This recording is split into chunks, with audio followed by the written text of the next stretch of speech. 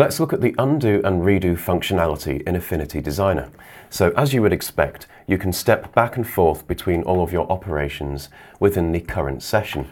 For example, I could go to Edit and Undo to step back one operation, and then go to Edit and Redo to step forward one operation. And of course we have keyboard shortcuts here, so on Mac, Undo is Command Z, Redo is Shift Command Z. On Windows that would be Control Z and Shift Control Z. But also down here we have the History panel. Now this contains a list of all of the undo operations within our current session. So for example, on the position slider we can simply just move it to a specific place or scroll. And we can also scroll through the list of operations and select a particular step.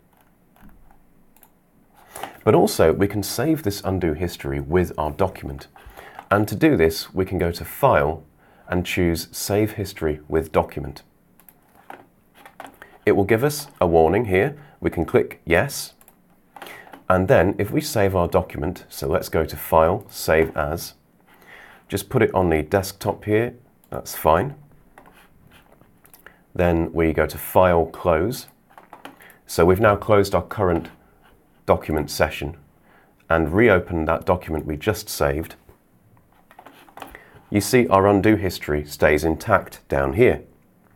Now, finally, I'll just demonstrate the alternate futures branching feature. So we already have one here. And the way you create this is when you move back to a specific step in your undo history, and then you perform a completely different operation. So for example, I might add a brightness and contrast adjustment here. Notice now there is a little branch icon appearing. So let me just tweak this adjustment. So now we've effectively created another alternate future for our undo history, and we can cycle between these just by clicking the branch icon.